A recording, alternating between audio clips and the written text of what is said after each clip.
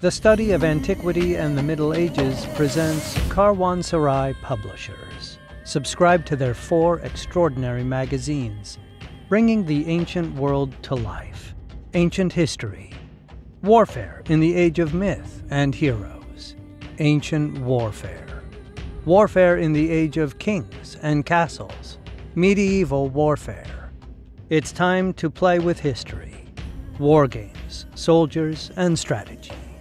Caravanserai offers print and online issues and subscriptions. If you love history, subscribe today. Ladies and gentlemen, welcome to the Study of Antiquity and the Middle Ages.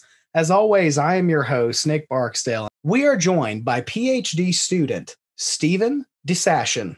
He's going to be taking us into the obscure study of military and maritime history, and that is the use of naval battering rams in the ancient world.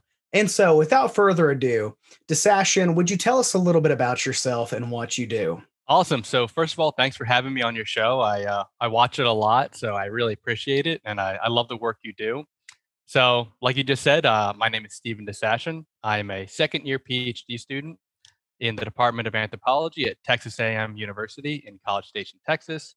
I am in the Nautical Archaeology program in the Department of Anthropology, so that is a very unique department. It's one of the only nautical archaeology programs in the United States and in the world. My focus is on ancient naval warfare, naval rams, and warships in the Greco-Roman world. I also study sex and gender in the ancient world as it relates to naval power, the performance of naval spectacles, the presentation of naval artifacts and monuments. So that's another aspect of my studies. I received my master's in ancient history from the University of South Florida, where I studied with Dr. William M. Murray, who wrote the book The Age of Titans, which is about Hellenistic naval warfare. So that's how I got into it, right? His obsession with naval rams became kind of my obsession with naval rams. So that's the connection there. I received my BA in historical studies from Stockton University. Also, I attended the summer session of 2018 at the American School of Classical Studies at Athens. So that's my connection to Dr. Futo Kennedy, who is on your show a lot. So she's an amazing scholar, and I have a lot of respect for her, and I love the stuff she does for your channel. So she's awesome. And so let's talk naval battering rams. When it comes to your field of study and focus, when do we first see the appearance of this type of weaponry on ancient naval battleships? So when we say the word naval ram, right, we refer to them just as naval rams. So what does that mean? And like, what are we referring to exactly? So in essence, what are we talking about? We're talking about, just a weapon used in naval warfare, arguably from the classical period to the time of the, later Roman Empire, right? That has a history and development that spans for probably almost 500 years, right? It's a weapon that's in use for a very long time. So the naval ram was a penetrating weapon, right? It was placed at the bow of a warship near the waterline. Rams were used in both offensive and defensive naval maneuvers to strike or ram other warships to cause damage. That could lead to an enemy ship being sunk, swamped, or utterly destroyed. So your question was, what was the earliest reference we have to these?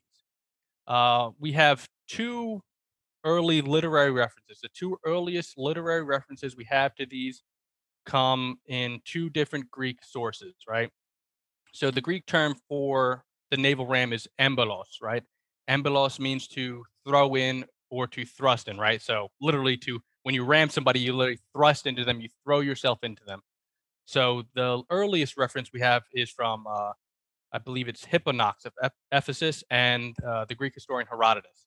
And Hipponox provides us with the first mention of also the trireme, which is also interesting, in the same line. And that happens in, I believe it's 542 BCE. And Hipponox's description is obscure because he doesn't really tell us anything about the ram itself.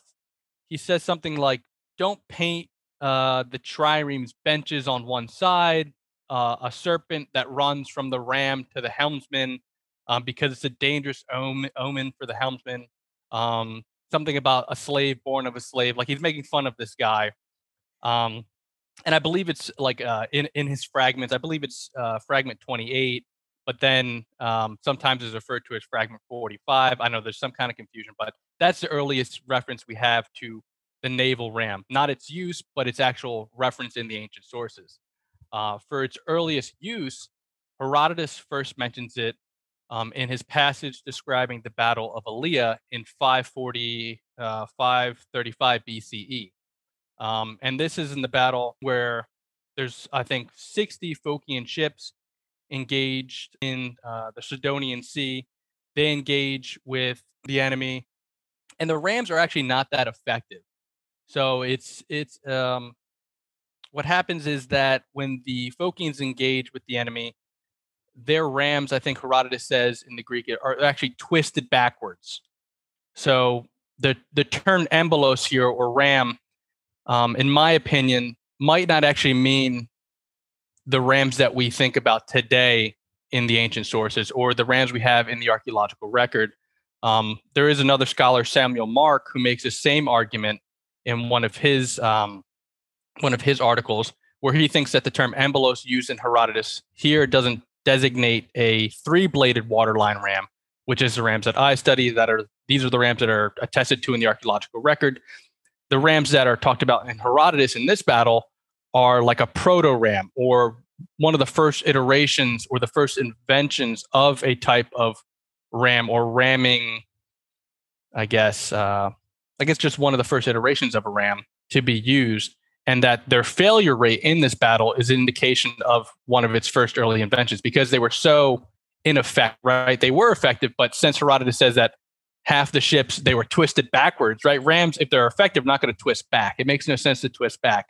But so based on this, and the earliest references in the 540s, Samuel Mark argued in his article that, truly the quintessential naval ram that we all talk about, we all see, doesn't come about until probably 480 with the Battle of Salamis, Artemisium, right? And that before the mentions of naval rams or anything else are basically what I would argue, and he would argue, probably proto rams, right? Iterations, inventions leading up to our quintessential three-bladed waterline ram that we see in the archaeological record. So basically, your two earliest mentions are Hipponox and Herodotus. And so we've covered the earliest references to these battering rams. And now let's talk about the evolution of this ram. How does it go from being this ineffective just piece on a ship to being something that we view today as something that a lot of sailors would be terrified of? Good question. Of course, weapon development is, it's not linear or constantly progressive, right? In my studies, I found it easiest to study ancient weapons by their design changes, right? The shifting tactics and strategies that are employed when using, weapons such as the naval ram. When studying the naval ram, it goes hand in hand with the shipbuilding processes that are involved in antiquity, warship capabilities, and mainly the tactics in which navies or ancient fleets employ during battles, right? So when I looked at naval rams, the long history of naval rams, and I thought about this question, I thought that in essence, there are probably 5 good periods that we could break naval ram development into, right? So again, the first period I would say is the proto ram period, right? That I would say is from 1200 to 480 BCE. So this period is defined by rams that are not necessarily rams, but the first steps that I said to the invention leading to the three-bladed waterline ram. The three-bladed waterline ram would be like, if we think about rams in real life, we have like the athlete ram, the Agadi rams, the Piraeus ram, right? Like actual rams that we have in the archaeological record. But proto rams would be on ships that are built. They'd be small galleys. They'd be ships that are built in the sewn or lace tradition of shipbuilding, which are never effective ramming ships, right? Because those are weak links, right? Something that is sewn, right? The planks would just snap. Proto rams would be, like I said, not ramps. They would be more things like reinforced cutwaters, pointed extensions of the bow, covered in bronze, blunt-ended bronze coverings. We see these kinds of things in mosaics, early mosaics, and stuff like that. So there is evidence for these things. And this type of period, proto-ram period, is not defined by ramming, but more of a defense of the weak structures of the bow, and is defined by boarding, right? Boarding tactics, fighting with long spears across ships, bows and arrows, and things of that nature, not ramming. But moving forward, so once we get to 480, with the invention of effective ramming, we have the maneuvering to ram period, is what I call it, right? So that's from 480 to 413. And of course, maneuvering to ramming happens after 413, but a new tactic comes about after that. But so the maneuvering to ram period is defined by the invention of the waterline ram, the creation of warships that are built using pegged mortise and tenon joinery, right? This is a very rigid type of mortise and tenon joinery that is used to hold the planks of the warship together. So now they're rigid and they can actually distribute ramming forces throughout the entirety of the warship, right? So before, when you have these weak links in the planking, you couldn't ram a ship with weak links, right? But now you have pegged mortise and tenon joinery. You can hit something and your ship won't completely obliterate itself.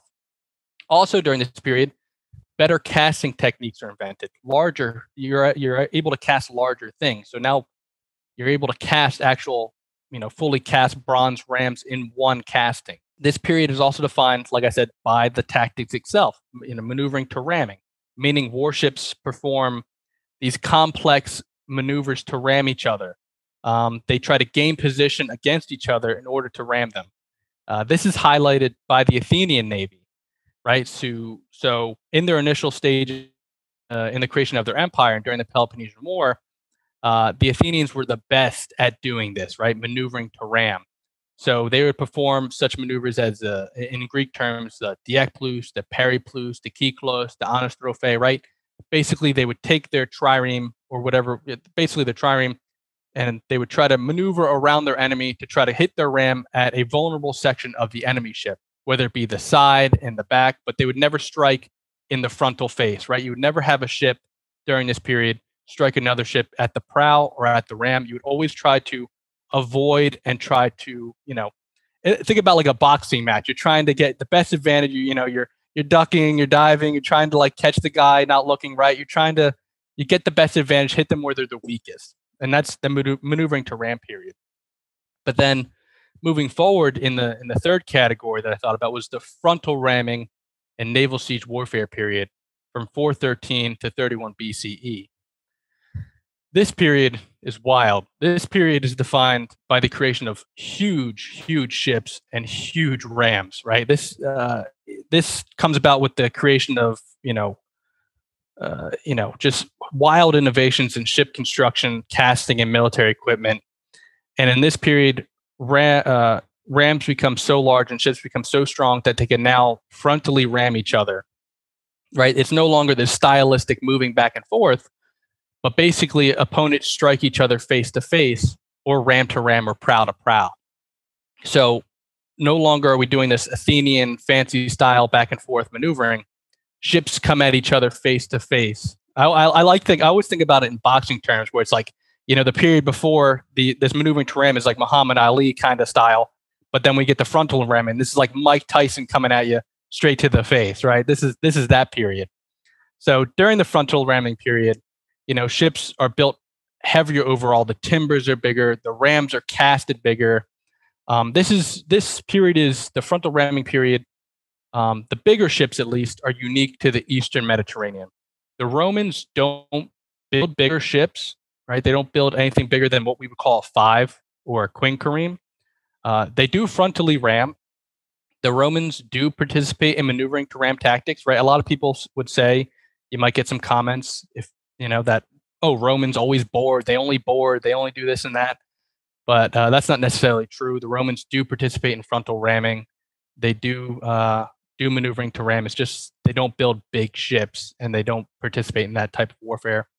But also during this period, there's naval siege warfare, which I'm not going to get into too much of that, but they're bigger and stronger to also break harbor defenses, because during this period, bigger ships are able to break through harbor chains, and a lot of naval siege warfare in the East is to take coastal cities, which is another interesting aspect.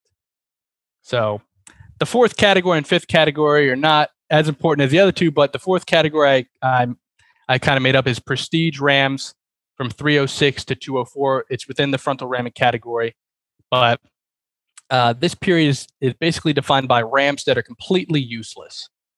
Right? These rams are created for the power and prestige of Hellenistic rulers. These would be rams built for ships that are built for Demetrius, Ptolemy II, Lysimachus, right? Just let's see. For example, the 40 built by Ptolemy IV, the biggest warship ever built in antiquity. Right? It was said to have 7 naval rams on it. No ship needs 7 naval rams. Let's be real. It's in the ancient sources. We're told that the ship never left the harbor. It was highly ineffective. It was dangerous to move. It was probably a catamaran built ship, so it had 2 ships that were lashed together. But so a lot of these prestige ram ships actually never see battle. Some of them are built and are seaworthy, but they're more of a, I guess, intimidation factor, right? They're put out to sea to be like, all right, look at my large ship. Look at this large ram. You're not going to come fight this, are you? Right? So you scare the enemy without fighting, right? You'd rather not have all your men die. And then the fifth category, which leads to the end of the naval ram, is I would call the riverine ram period from 31 BC to 100 ACE. And this period is basically defined by the end of the larger frontal ramming vessels, the end of the competition in the Mediterranean in terms of naval forces. Because, basically after 31 BC in the Battle of Actium, the Roman Empire has, a monopoly on sea power in the Mediterranean, and their focus shifts away from the Mediterranean to the rivers of Germany, of Eastern Europe, to other bodies of water across the empire. And since there are no larger navies to compete in the Mediterranean, there is no need for larger ships. There's no need for navies. There's no need for the naval ram.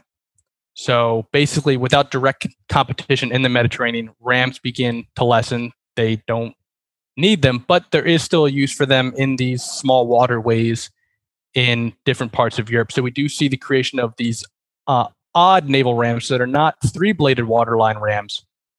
But I don't know if scholars are going to agree if they're rams or not. We'll see. There's still further debate. We're finding some interesting things that people are starting to publish about these Roman ships that have these odd rams on them.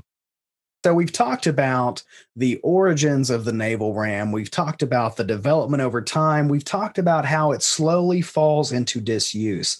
And so now I want to talk about the actual object itself. Do we know what kind of materials were typically used to make these? And honestly, do we even know how long it would take to construct something like this? Based on the rams we have in the archaeological record, I think now 33 to 35 rams, actually, which is actually a lot. We have no warships, no full warships from antiquity survive to this day, but we do have the rams. So we have around 35 rams from a variety of periods, from 400 to around, let's say, I think 200 BCE. We have a few rams, but rams are made, all of them are made from bronze. Of course, they all vary in their overall composition, right? We have, they all have some amount of copper and tin, right? That makes up bronze.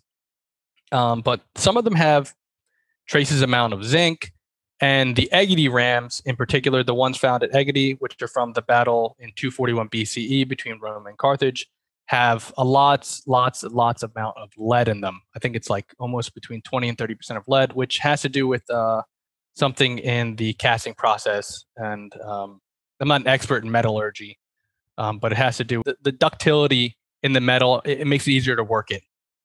So, but, as evidenced by the Aegidy rams and the Hellenistic athlete ram, we know the standard way of casting a ram is through a technique known as lost wax casting, right? Lost wax casting is still performed today. The methods really hasn't changed in the last few thousand years, but basically the casting of a naval ram depended on the way the warship it was to be attached to was constructed, because of the complex nature of ship construction at the time. Right, every warship that was built was unique because every warship was built shell first from the ground up. Right, you start with the keel and you build up around it, and then you build the interior frames. So every warship was unique. Therefore, every ram had to be unique to the ship it was going to be fit onto. Nothing was mass produced for these ships. I mean, except for maybe like braille rings and things like that. But the naval rams themselves, every single one was unique. So due to this problem, right, once the bow was finished for that particular ship, the craftsman tasked with making the ram would apply pitch to the bow timbers of the ship to compensate for the shrinkage that occurred during the casting process. So once the pitch dried, the craftsman would actually apply olive oil to the bow and would then make a 1-to-1 scale beeswax mold of the ram itself. So all the designs, the whole entire ram would be built in wax onto the ship itself. So, I mean, it's got to be a really fascinating and interesting process to see a ram built in beeswax onto the ship. But after that, they would take the beeswax mold off. They would fill the empty cavity, right? Because you would have an empty cavity by taking it off. They would fill it with refractory clay. Then they would place it into the ground, nose down first, into a casting pit. They would melt the wax out from the bottom, right? They would have, we're not really sure how they did this part, but they would probably have a complex system of, rods and gates and stuff like that to release gases and things like that. And then they would pour molten bronze into it, right? And then once it was hardened, right, they would check to see if it was hardened. They would break it open, take it out. They would lift it out of the pit, put it back onto the bow, and then they would spike it onto the ship. And sometimes if it was too small, the ram was too small, if they didn't compensate for the shrinkage, we have evidence, they had to shave down the ship a little bit, which you don't want to do, but they would shave down the ship a little bit and then put it back on and spike it again to see if they can get that. And there's some articles about this. I think Asif Oren talks about this in his Athlete Ram article. But I mean, the casting process is something that I'm very, very interested in. And hopefully this summer I'll be able to do a little project here and there working with casting smaller versions of naval rams. We'll see. We know what materials were used in it. You've given us an awesome and interesting insight into how they made these. Out of curiosity, do we know how expensive or a guesstimate as to how much these would have cost? We are not really sure how much any ram would have cost to make. I would say it wouldn't have been cheap, but I don't think it would have been as expensive as we think overall. There is one indication. Dr. William M. Murray talks about the cost of some bronze and some rams in his article titled "The Weight of Trireme Rams: The Price of Bronze in the 4th Century Athens," where he argues, based on epigraphic evidence, that 5 rams cost 524.5 drachma, I think he says. So, and I think at this point, a skilled laborer in Athens made like 2.5 drachma a day. Don't quote me on that. I don't know if someone can do the math if they watch this video and they comment, they can do the math on that. They cost a pretty penny, let's say that. But overall, they're just, they're one small part. Naval rams are one small part of the overall expenditure for a navy. So I think if we think about that, right? So if we're moving into cost and material, just thinking about from the naval ram to, fleet expenditures or navy expenditures, we have to think about the costs involved in building ships, right? Because the naval ram is just the weapon, right? The ship is the most important thing. So we have to think about, we're building a ship, we have to think about large wood stocks, rope, pitch, the wax for the ram, copper, tin, iron, right? All this other material for construction, and all in significant quantities, right? Because the Athenians, at some point have 200 warships. That's 200 rams. That's 200 warships worth of wood, right? That's all the sails. We have to think about the ship's gear then, right? Oars, mast, yard sails, right? Gang planks, brailing, the buckets, the ship's tools, the anchors, the chains, like lead weights. I mean, and then we had to think about the infrastructure, the ship sheds, the warehouses, the arsenals. Then we got to think about the men. I mean, it's just to run a navy in antiquity is just like running a navy, almost not the same, but almost like running a modern navy, right? It's a major expenditure, right? We think about the modern U.S. Navy; it costs a lot of money to keep the U.S.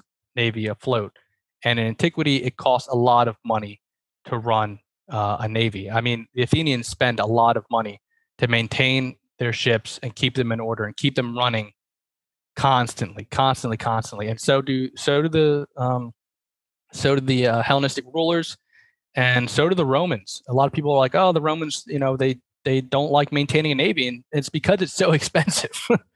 So I would say that overall, rams do cost, probably more than we would like to think they are, but not as much.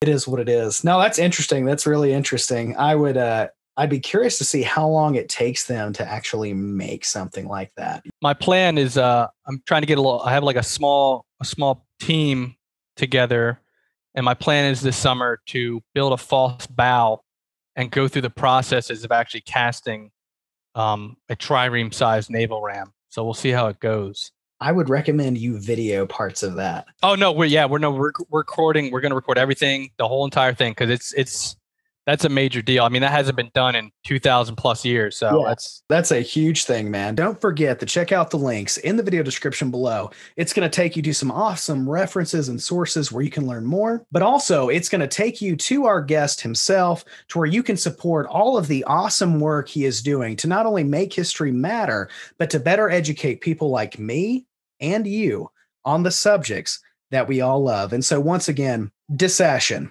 thank you so much for coming on the show today. Thank you again.